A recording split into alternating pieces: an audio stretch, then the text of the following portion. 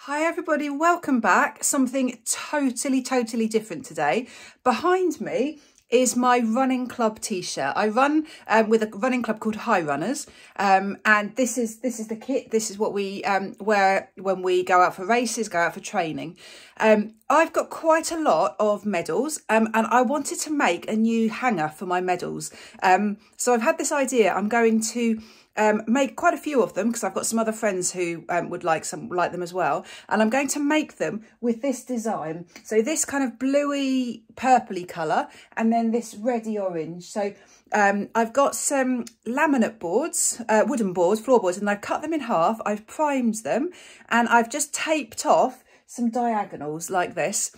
So they're the same width, the same gap. I'll show you in a second. So I'm going to basically do some fluid art logo on these pieces of wood as the first step to creating medal hangers. So let me show you the colours. So this is the piece of wood. You can see it's a floorboard because you can see it's got an indentation there and a ridge there, so they clip in together. If I show you the back, you can visualise it more. So that's the underside of the floorboard. So I've primed it with gesso, so it's white and a bit chalky. And then I've drawn and then put some frog tape on where I want the marks to go. So if you imagine this bit here is going to be blue, this is red, this is going to be blue, this is red, and there to there is going to be blue. So I'm going to do the red sections first, so here and here. And these are the colours I'm using. This colour here, let me show you up against the t-shirt, is really similar to that red. So this is Pyrrole red by Amsterdam. So with the majority of the red section I'm going to do with that red, but because it's fluid art I need some contrast, so I'm going to add a hint of Amsterdam permanent blue violet, of bronze, of carmine, yep, and Pebeo Studio Acrylics iridescent orange yellow. So just a hint of those. So I'm going to layer the colours on in a line. I'll probably do a base coat and then a line, and then I'm going to blow it out like a ribbon Dutch pour. And the paints, they're already here. They're all mixed to my Dutch pour consistency. I'll put the recipe in the description of the video. I've just been practicing. I've just done probably about 8 attempts on another board and kept wiping it, scraping it, because I just wasn't happy. I tried, what did I try? Dutch pour styles. I tried blooms. The technique I preferred the most was a swipe.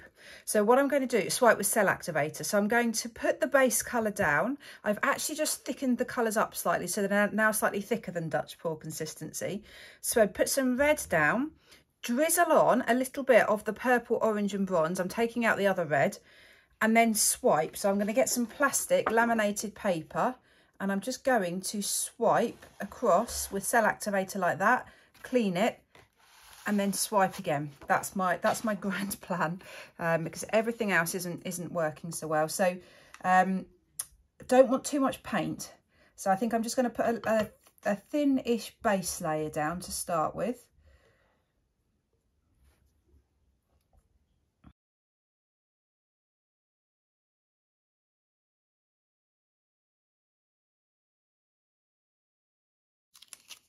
Right, that's the base layer, and then I'm just going to drizzle a little bit of this on top. So not a lot, just a few little drizzles, just to give a bit of extra contrast. Just a bit of variation.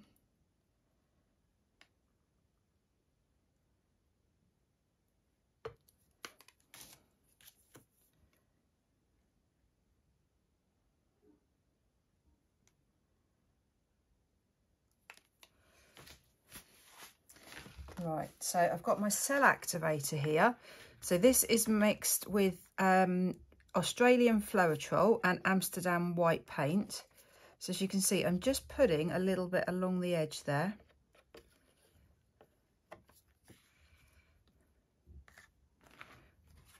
And I'm going to place it along this diagonal and then swipe across.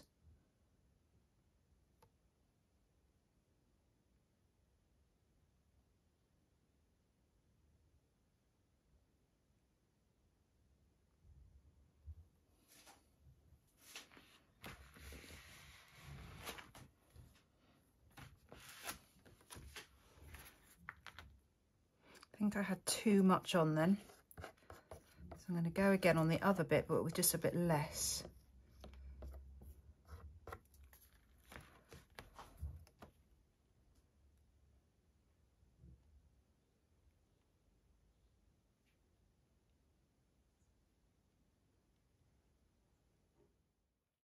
So they're all dry now. I just wanted to show you this one. This is the one that I filmed creating. So I put the swiping material on the side and swiped across.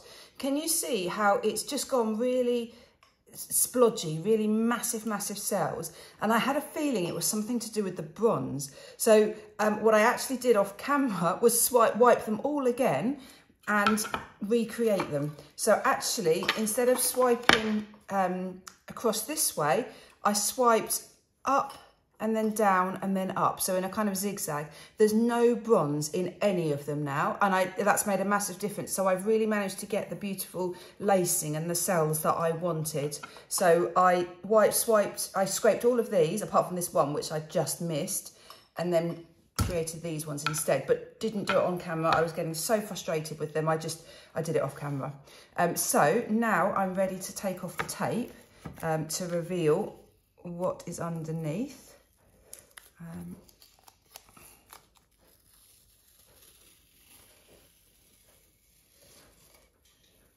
So it's bled just a little bit onto that white. That's fine though.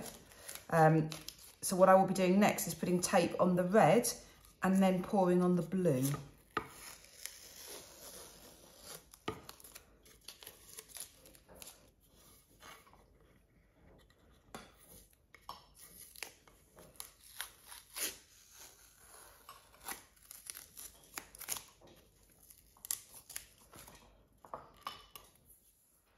Yeah, really, really happy with that. So I've got a nice crisp edge there. So I'll put the tape on here next and then pour the blue. So I've got a really nice red, but kind of mixed effect. I didn't want just red, I wanted some variety to give it some contrast. So I'm now ready to start the second part. I've put some frog tape now over the red parts because I want to protect those. And then I've actually just got some of my varnish and just wiped it along the edges. And my hope is that that will just totally seal that edge so that when I now pour the blue onto it, it's not going to seep underneath. I think it will work. I think that should protect it enough. There is a chance that it's going to cause a slight ridge where the varnish is on this bit, but I don't really think that will matter. I really want to just protect the red as much as I possibly can. So yeah, the back is still really scruffy. I've wrapped the tape around. That will all be finished off afterwards. I just want to concentrate just on the very, very surface. I've mixed up my ultramarine blue. I think it's a perfect colour match for the colour of the t-shirt. But if you look at the t-shirt, it's got a slightly purpley tinge to the blue. So I'm going to add a little bit of permanent blue violet to it. I've got some pearl white and I've got some Daler Rowney graduate acrylic metallic blue, just to give a little bit of contrast and variation. So I swiped these panels. I'd quite like to do something different for the blue. So my thinking is that I'm going to do, again, try the ribbon Dutch pour like I was trying originally with the red that didn't work, because I think that would just look pretty with the contrast of the red, but it didn't work before. So I'm just trying to think how I could do it differently where I think it would work. I think my blue's a bit thick still, so I'm just going to add some more water. I don't normally use this blue. Which one did I use? It's this dark ultramarine blue, Royal and Langnickel. I rarely use it, so I would mix it. I've mixed it the same as I mixed all my other Dutch pour paints, but it's just coming out after a bit thicker. That feels better now, just that bit more fluid. Right, so let's have a bit of an experiment. This panel is the panel that I forgot to swipe the correct way. So this is going to be my practice one. I've taped it off as like the other ones, but I think this will be my practice one. So if I just put a bit of the blue down, create a base.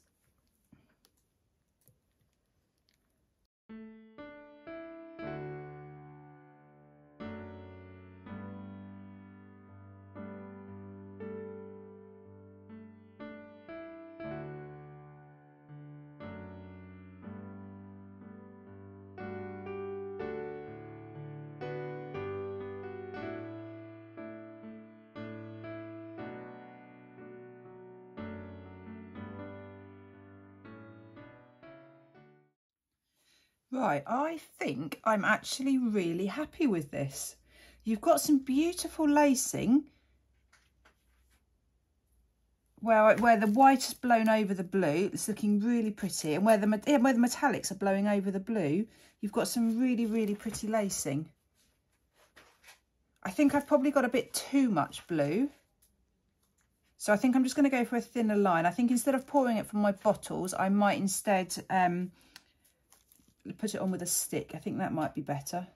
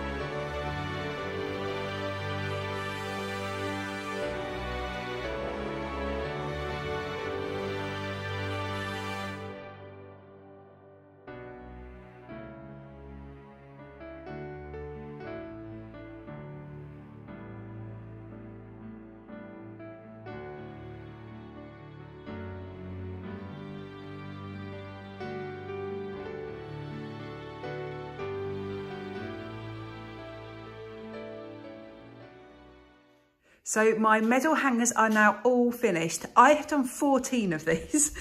So they have been a labour of love. I've loved making them, but wow, I'm glad they're finished. So let me show you up close. So first thing I did is I put a layer of resin on it, so you can just see how beautiful, it's just like glass. It's absolutely beautiful effect. So I did one layer of resin, then I've got a Cricut machine and I used that to cut out the lettering and stuck that on. Then I've done another 2 layers of resin. I wouldn't normally do that much, but it just wasn't, it just needed smoothing. It just wasn't perfect. I've added some sparkle to my resin. Can you see that? It's not very easy to show you on here. Not really sure. Let me just put the overhead light on and see if that helps. There you go. Can you see the sparkle? You can certainly see it in the blue. It's really, really sparkly, really pretty. I drilled, well, my husband drilled little tiny holes through the resin, and then when I screwed in these little white hooks, and then on the back to finish it, I put some self-adhesive cork backing and 2 of these hooks. So the idea is you can just put that on to the wall. So that if there's 2 screws in the wall or 2 picture hooks in the wall. So they've all got different writing. For the friends who I knew who were having these medal hangers, I asked them what they wanted. So for some of them, they're really personal, not these ones actually. Oh, actually this one, Jenna. Yeah, Jenna ran a marathon. She ran London Marathon yesterday. So actually, yeah, really personal to Jenna. And then, yeah, some other messages. Dare to begin, that's from a lovely friend of mine. That's her little saying. So yeah, really happy with them. Really pleased, glad they are finished.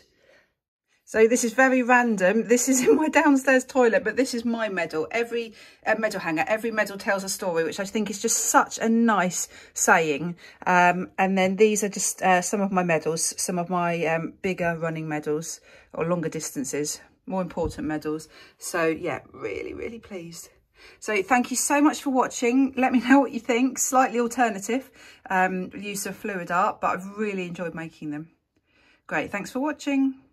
Bye.